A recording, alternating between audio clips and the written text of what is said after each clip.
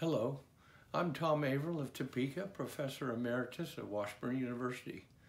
I've always been drawn to the life and work of William Allen White as I've studied Kansas and its literature. He was an ambitious man, active in both politics and literary writing.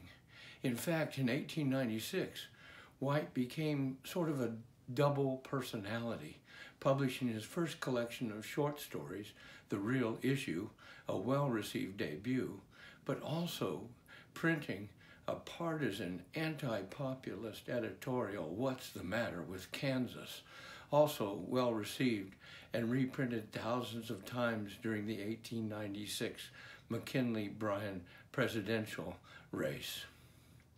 Though White published 9 books of fiction, his reputation as a journalist eclipsed his literary fame. Still, all of William Allen White's writing celebrates beauty, the natural beauty of the Flint Hills that surrounded his home in Emporia, Kansas, and the beauty in art and language. In 1922, he showed his preference for the eternal over the material, writing that wealth and equality of opportunity are futile.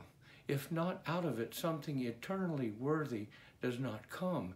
And he continues, what we lack most keenly is a sense of beauty and the love of it. The Kansas prairies are as mysterious and moody as the sea in their loveliness, yet we graze them and plow them and mark them with roads and do not see them. Surely the righteousness which exalts a nation does not also blind its eyes and cramp its hands and make it dumb that beauty may slip past unscathed. All of White's work asks us to appreciate beauty in both landscape and language. How appropriate that such a quintessential Kansan, when he died in 1944, did so on Kansas Day, January 29th.